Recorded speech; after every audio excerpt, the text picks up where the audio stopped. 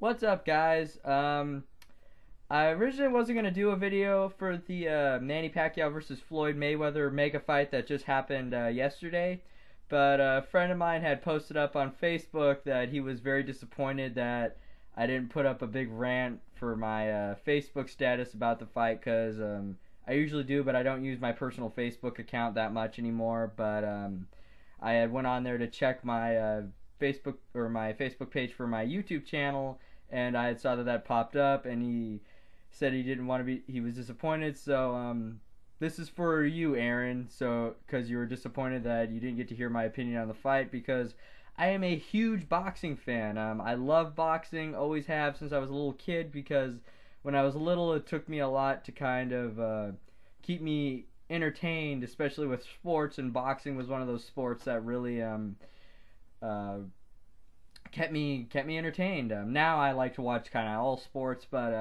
boxing still remains my favorite. I even box a little bit in my spare time as a hobby, because I got a lot of hobbies. I'm gonna break down and go over what I thought of the mega fight and kind of what's going on with boxing right now. So let's get started. So first off, Floyd Mayweather. I hate Floyd Mayweather. Never liked him, and nothing you do would ever make me like him. The fight that really started my hatred for Floyd Mayweather was when he fought Oscar De La Hoya. I don't remember what year that fight was in, but that was a fight that made me hate it, because I don't think he won that fight, and a lot of people don't think he did either, because it was really unfair. It was a close fight, but it was an unfair split decision that unfortunately went to him instead of De La Hoya, who was more deserving of it. I don't hate him just because he's a cocky douchebag asshole outside of the ring. I hate him because he's got a boring fighting style. He runs too much, he clinches too much, and he always gets away with excessive holding. And he's just all around. He's just a shitty human being to me. I don't like him. Never have, like I said, and I never will. But let's go over Manny Pacquiao. For a while, I didn't like Manny Pacquiao either, because again, he, just like Floyd Mayweather, well, unlike Floyd Mayweather, he beat the crap out of Oscar De La Hoya, who was he's one of my all-time favorite fighters, Oscar De La Hoya. And De La Hoya was old, out of his prime at that time, so that's why I didn't like Manny Pacquiao, though, because he really beat the crap out of De La Hoya. But over the years, I really started to like him. I saw the way he fought, because for a while I didn't watch boxing. I just kind of got tired of it when Floyd kind of took over, and Manny, because I didn't really like anybody. Then I started watching again. I realized Pacquiao is a very good fighter. For somebody to start out at, I think, flyweight and move all the way up to welterweight and still dominate and be as entertaining, as powerful as he was, that was really good. And he reminded me a lot of Muhammad Ali with a lot of the stuff he does outside the ring. He's just all around. He's a good human being. He's not a jerk like Mayweather, and he's very humble. So because these two have their styles are so differently, and they even fought on the same undercard a couple times. And they were also the two biggest names in boxing. I think. Even today they are, right? Even with how old, when they're near the end of their careers. So naturally, people wanted to see this fight happen. These two collide. But the problem with Floyd Mayweather is, and the reason he is undefeated, is because the big name fighters that he has fought were all past their prime. He has never fought anybody at their best. There's a whole list of people that he has ducked throughout his whole career. The Prince Nassim Hamed, I think that's how you say his name. He never fought he never fought De La Hoya. He waited till the end to fight De La Hoya. Towards the end of his career, and De La Hoya still put up a really good fight with them. Who else? Miguel Cotto. He waited to fight Miguel Cotto. The only fights I really give him credit for are Canelo Alvarez and Ricky Hatton. So, naturally, that's another reason I don't like cherry pickers. I don't like people who duck other fighters, so naturally he ducked Manny Pacquiao. But also, it was a two-way door a little bit too, because Freddie Roach, Pacquiao's trainer, had said that in the first fight negotiations, Pacquiao blew it. And as throughout the years there's been attempts to try to get the fight going, but Floyd Mayweather was just so adamant about making this fight happen. Because Mayweather is self-promoted. He promotes and controls who he fights himself. That's not the same case with Manny Pacquiao. He is promoted by Top Rank, which is run by Bob Arum. So for like the past year, this talks of this fight have been really ramping up since I think, about 2008 when the original fight was supposed to happen, when everybody wanted that fight to happen. So this is mainly because they both fought fighters that were very similar to each other's style. Mayweather fought Marcos Maidana, who's got a very pressing style and who brawls a lot, kind of like Pacquiao.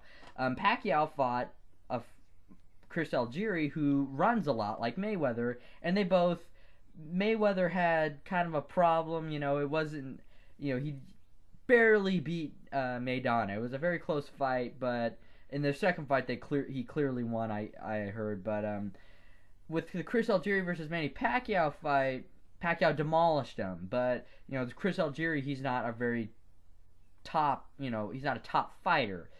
So that really made the public start wanting this fight even more. This is what made the public think that Manny Pacquiao still has it and that he can beat Floyd Mayweather.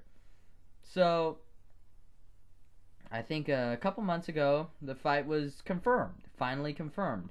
And Pacquiao was automatically the heavy underdog because Floyd is still undefeated. He's 47-0.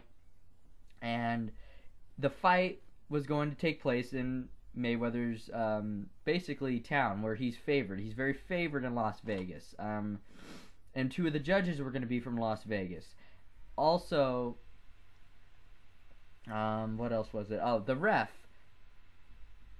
What's the ref's name? Kenny Bayless, I think, was his name. He's very biased. He favors Floyd Mayweather a lot. So the odds were really stacked against Pacquiao in this fight. Even though the crowd was all going to be rooting for him, a lot of funny things were starting to go on with this fight. And one of the things in the fight that you notice is that Mayweather didn't weigh in that day. And there was you could see that there was kind of some fishy things going on because Mayweather basically runs the whole boxing scene in Las Vegas with how much money he has, and that's basically his hometown. So people are going to be very biased for him in that town. So yes, like I said, the odds are going to be stacked against Manny Pacquiao. Now the actual fight itself. The fight was surprisingly lopsided. I thought it'd be a little bit more even. And there was just something about Pacquiao in the fight that didn't seem like Pacquiao. Was that he wasn't landing the heavy shots. He was throwing a lot more wild punches than usual, and he just wasn't the aggressive Manny Pacquiao that we're used to seeing. And Floyd Mayweather, of course, was getting away with excessive clinching. The ref never said anything to him, and there was just it was you could tell that the ref was very biased towards Mayweather, and he ran. The fight was very boring. I knew you had to expect that, though. This wasn't them in their primes, because if this fight happened in 08 or 09 in their primes, I would say Pacquiao would knock out Mayweather without a doubt, or he would beat him. He would at least beat him by points. But for this fight, I expected it to be just a boring regular Mayweather fight, but it was a lot more of that than I had expected. So, yes, the fight was boring, but luckily the undercards were pretty entertaining. So, the undercards are usually better than the main events. So, let's look at what went wrong. Sources say today, ESPN and a couple other sports and news, whatever, it has been revealed that Manny Pacquiao has had a torn ligament or a pinched nerve or something wrong with his shoulder, and that he had hurt his hands during training, but he didn't want to pull out because he knew people were going to be waiting for this fight, and also he was supposed to get a shot to help him with his shoulder, an anti-inflammatory shot, and Floyd Mayweather's camp made a huge stink about it, and it didn't get to happen. So there you go again. The odds were really stacked against Manny Pacquiao. You got to hand it to him, though, for going out with those injuries.